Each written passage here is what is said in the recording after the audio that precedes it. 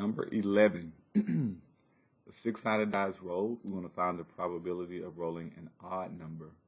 And it says the set of equally likely outcomes is shown below. So we have a six-sided die, so standard die. If it's a pair, we call it dice. If it's one, we call it a die, so just one die. And we want to know the probability of rolling an odd number.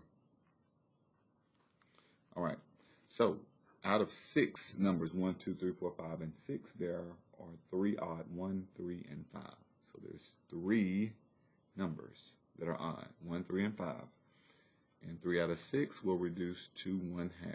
So half the time we were expected to roll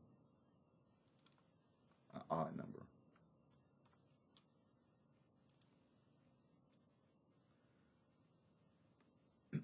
A 12-sided die, equally likely outcomes, 1 through 12. We want to find the probability of rolling a number less than 10.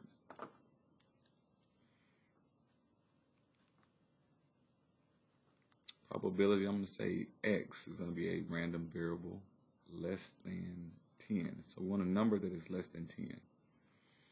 All right, so out of 12 numbers are less than 10 are going to be 1 through 9. So there's 1, 2, 3, there's 9 of them. 10 is not included, it says less than, strictly less than. So there's 9 numbers that are less than 10, that's 1 through 9.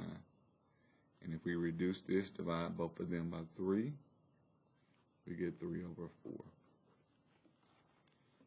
So there's a 3 out of 4 chance we get something that is less than 10.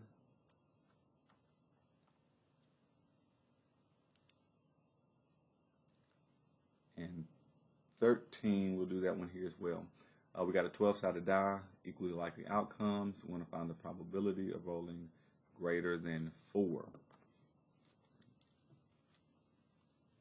Greater than 4. So probability, I'm going to say this random variable, some number greater than 4. So greater than 4, how many numbers are greater than 4? So out of 12 numbers, start with 5. 1, 2, 3, 4, 5, 6, 7, 8. There's 8 numbers that are greater than 4. So starting with 5, you count up to 12. And you can divide by 4. And that will give you 2 out of 3. So there's 2/3 chance of rolling a 12-sided die and getting something greater than 4.